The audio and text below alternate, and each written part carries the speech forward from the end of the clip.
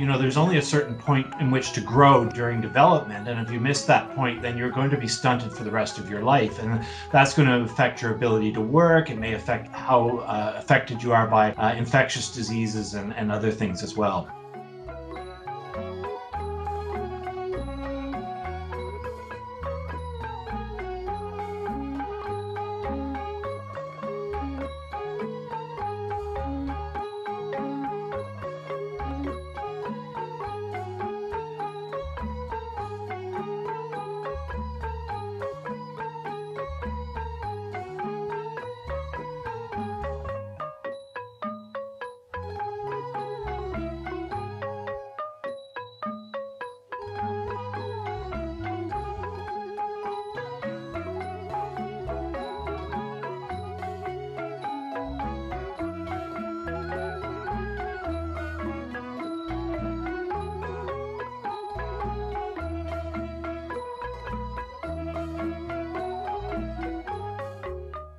When they eat the small fish, they eat the entire fish. That contains all the vitamins, the minerals, all the other good things.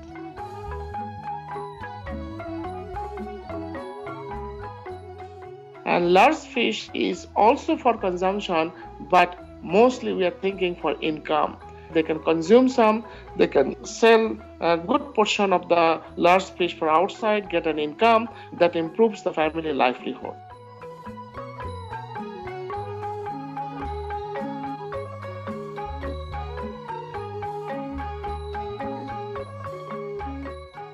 We targeted specifically very poor women-headed households, and these are women farmers.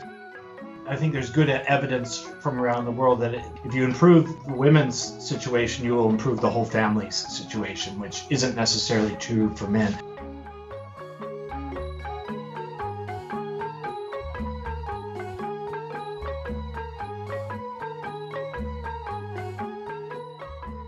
We have a strong nutrition education component. This component actually doing the cooking demonstration, giving education for preparation of the good food for the young children, food for the pregnant women, food for the lactating women.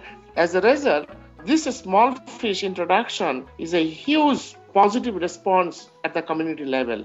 They are consuming, they are giving to the young children,